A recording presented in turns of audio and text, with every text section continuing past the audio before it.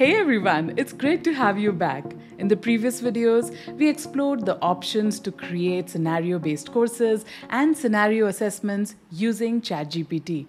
Today, we will explore how we can take this further and create a complete storyboard using ChatGPT. So let's roll up our sleeves and get started. Alright, so the first thing we need to do is to create a comprehensive prompt for ChatGPT. Creating a perfect prompt is key to getting a desired output. So let's break down the prompt that I had created to see how to tackle it. And don't worry, I'll paste the prompt in the description field so that you can copy it and make it your own for your own storyboards.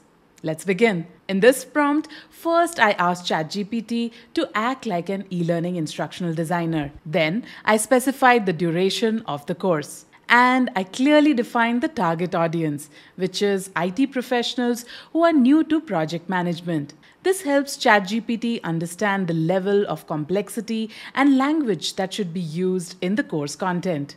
Next, I mentioned the main objective of the course, which is to upskill IT professionals to manage projects using Agile methodology. This detail will ensure that the generated content stays relevant and specific to the topic.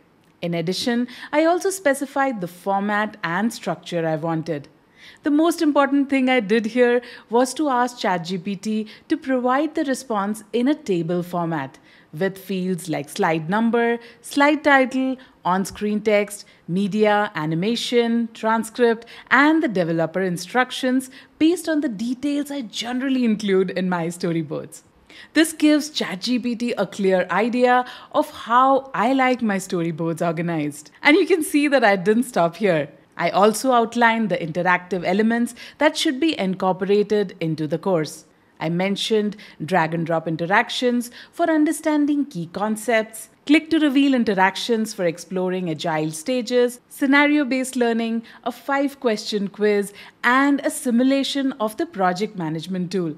These details provide the AI with the guidance it needs to create a truly engaging and interactive e-learning experience. Finally, I emphasized on the importance of multimedia elements, accessibility, and user-friendliness in the course design, making sure that the final storyboard would cater to the needs of IT professionals who are new to project management.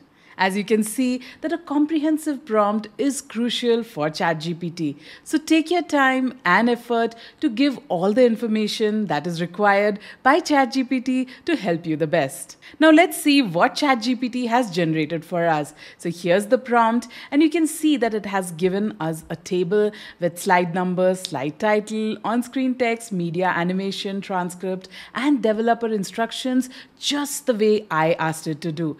Then it has decided to have a course introduction. You can see the title here. It has also given us the on-screen text here. There is transcript and the instructions for the developer on how to create it. The second is the learning objective screen. Then there is key concepts and terminology where a drag and drop interaction has been used. And then we have a process, infographic, and exploring agile stages for which ChatGPT has decided to create a click to reveal interaction. And then a scenario followed by a simulation, and then knowledge check and the course summary.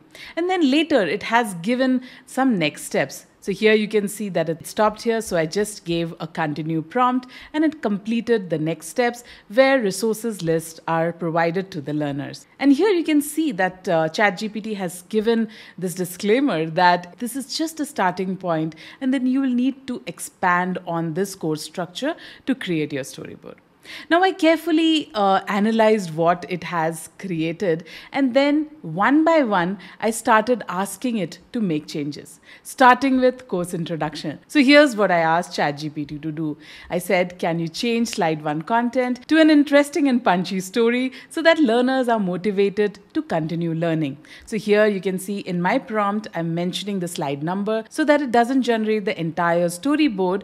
every time I ask it to make a change. So here it mentions the slide number, and here you can see it has added a scenario where you meet Jane, who is an IT professional who is struggling to manage projects efficiently, and so on. So it gives you a clear picture as a learner as to what the course contains. And then I went on to slide 3, where I said, can you expand the slide 3 content? It was a drag and drop interaction, but it did not mention any draggables or any drop targets. So here you can see the next time I asked, it added 10 draggables.